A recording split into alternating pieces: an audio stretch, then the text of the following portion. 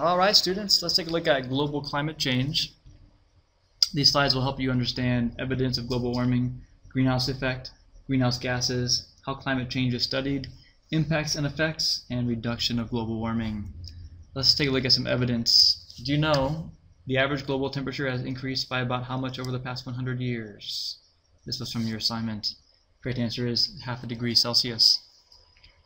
And we can see that graph here from 1880 to 2010. It has gone up from a -0.2 to 0.5 in terms of anomaly. That means how much it has changed from the norm.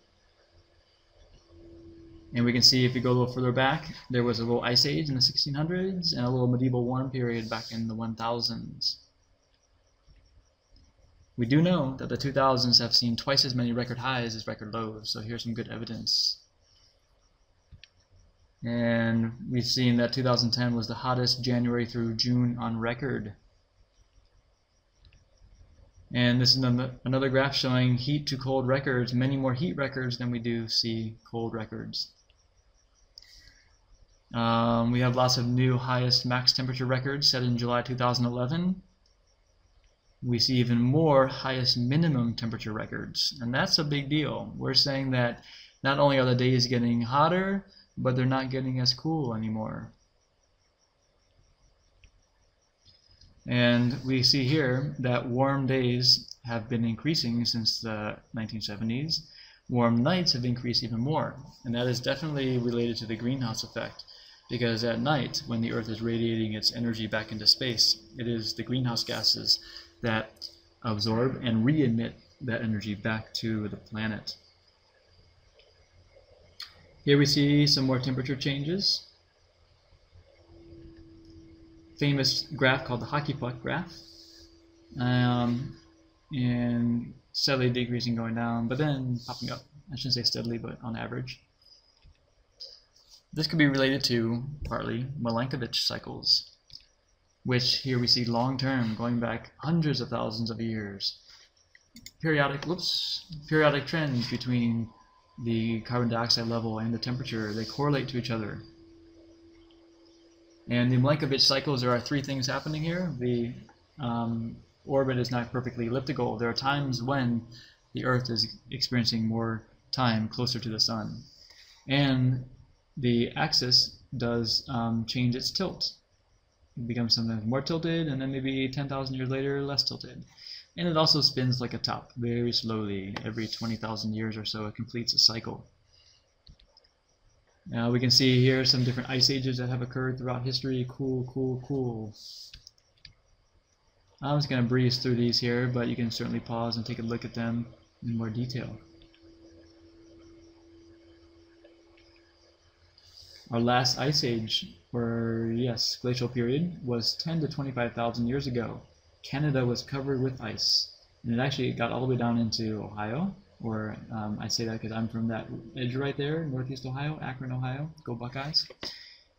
And nowadays, we still have ice, glacial ice, covering Greenland. And we'll talk about this word ice sheet for a minute. It means ice that's on top of land. And if that melts, it does contribute to sea level rising, because that water will run off into the sea. But if you say that the seas are going up because icebergs are melting, that is incorrect, because icebergs are already floating in the water, so they don't make it go up any higher. Although I think they do make it go up a tiny bit.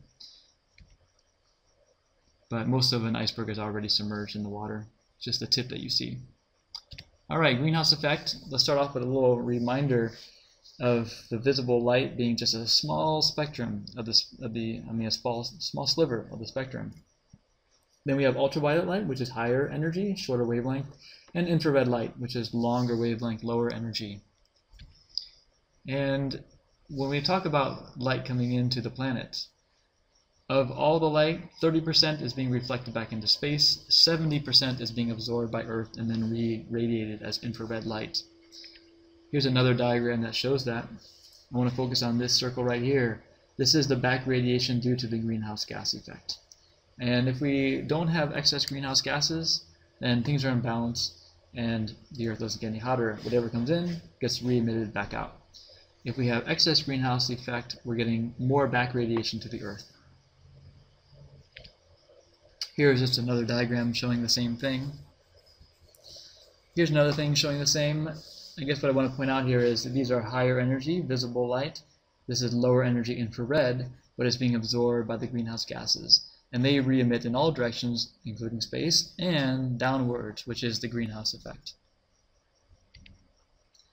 We can see here short wavelength visible light, including some UV and some infrared. And then what Earth is re-emitting back into space is longer wavelength infrared. If we were looking at Earth with an infrared camera, we would see its Earth shine. And here we're just seeing that a lot of these wavelengths from 12 to 16 micrometers are being absorbed by CO2 and H2O. Some of the shorter wavelengths are being absorbed a little bit by these CFC molecules and ozone, which I know that was a big deal with the ozone depletion, but try not to cross the two of them. It just happens that the CFC molecules also act as greenhouse gases, and so do ozone. But don't make the mistake of thinking that because the ozone layer is thinner, that's contributing to global warming, because the UV light that it lets in doesn't heat the Earth much. It is mostly the visible and infrared. Alright, so greenhouse gases. We're going to kind of jump over that. You can pause and read it yourself. But global warming potential. This means the relative ability of one molecule of a given greenhouse gas to contribute to global warming. Which one of the following is not a greenhouse gas? Multiple mark.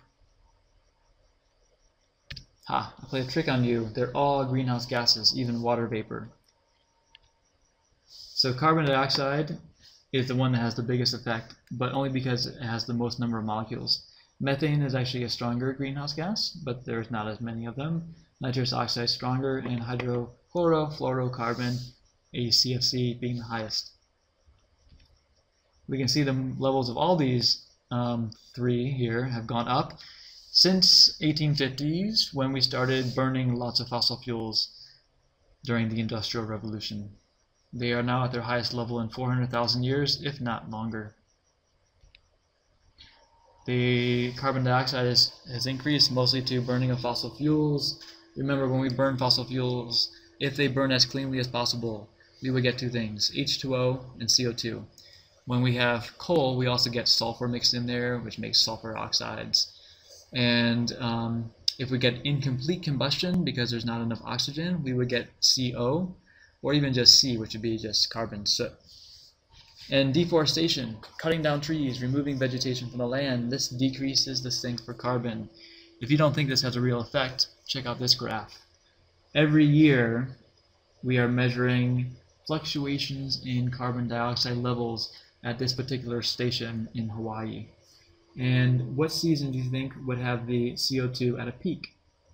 I hope you recognize that would be in winter, when the sun is lowest, so you're not getting as much photosynthesis. In the summer, you have more sunlight, you're getting more photosynthesis, and that helps absorb CO2 from the atmosphere as the plants turn it into sugar and grow. We can see a correlation here, pretty tight, between CO2 levels and global temperature. Another graph showing the same thing. Another graph showing that USA and Canada are the leaders in annual carbon emissions. Oh yeah. Oh yeah. That's right. So we also have Africa here being the least developed country, having very, very small carbon footprint. And want to point out that methane has gone up 151%. What are some sources for methane? You should know this here. One is landfills, anaerobic digestion occurring there. Cattle, you have anaerobic digestion happening in their stomachs. Rice crops, I think we're referring there to the fermentation of rice crops. And fossil fuels, we are mining natural gas, which is mostly methane. As we do that, a lot of it can leak out. Nitrous oxide, nitrogen is from feedlots, chemical plants, auto emissions, agricultural practices. Remember all those synthetic fertilizers being applied to the fields. Some of that gets tweaks the nitrogen cycle, and we get more nitrous oxides in the air. We can see all these levels have increased except the CFCs. They went down because, as we saw Ryan Fay signing the Montreal Protocol in his video, that reduced the production of CFCs. And so that effect is declining. I want to talk about radiative forcing. watts per meter square. This is how many watts, how many joules per second of heating is occurring for every square meter of the atmosphere. And we can see carbon dioxide has the biggest effect, not because it's the strongest greenhouse gas per molecule, but because there are many more molecules of them, and methane, nitrous oxide, and CFC. We can see that levels of CO2 and methane have changed throughout history. There's a correlation there, and they change with temperature. There's a correlation there, and I want to talk about that for a minute, because it is kind of a correlation, which is causing which. As the ocean heats up, it is not able to hold as much carbon dioxide, so it outgasses. And the same thing happens with fresh water. When fresh water heats up, it is not able to hold as much dissolved oxygen, and that's not good for the fish. If you want to think of it, why does that make sense? Remember that when you're heating up liquids, their molecules are moving faster, and they have a greater tendency to kick out the gas molecules. So we already talked about that, Montreal Protocol. Aerosols, they can also affect the global temperature. They are microscopic particles and droplets in the atmosphere that can warm the climate by absorption. If you think about black soot from burning fuel going off into the environment, or from a volcano. They can also cool the climate by reflection. If you get sulfate aerosols, which are reflective, then they will actually reflect more light into space, causing a cooling effect. And here's a little diagram showing some of those effects here. You don't really have to know these details, but we can see here CO2 has a positive forcing effect of making the planet warmer. So does black carbon, otherwise known as soot. So do these other greenhouse gases. All of them combined together still don't add up to the power of CO2. And then we have reflective aerosols causing a cooling effect on the planet. How do we study climate change? Well, a number of things have been developed. We take ice cores, we dig deep holes in the ground, and we pull out these cores, and we analyze the gas bubbles inside. We can pull out ice from hundreds of thousands of years ago, and pull out air from hundreds of thousands of years ago. And then we analyze it. These cores go back 800,000 years. Basically, every layer, every year, there's a new small layer of ice that's deposited. And when it does it, it also traps in some of the oxygen. I mean, not oxygen, but air. We can also do analysis on pollen. You don't have to know the details there, but they can give us an idea of what kind of vegetation was growing there. And that gives us some indirect evidence for the amount of CO2 in the atmosphere. These are called proxy indicators. They give us approximate values. And of course, direct sampling, like we already talked about. And that's only been done since 1958.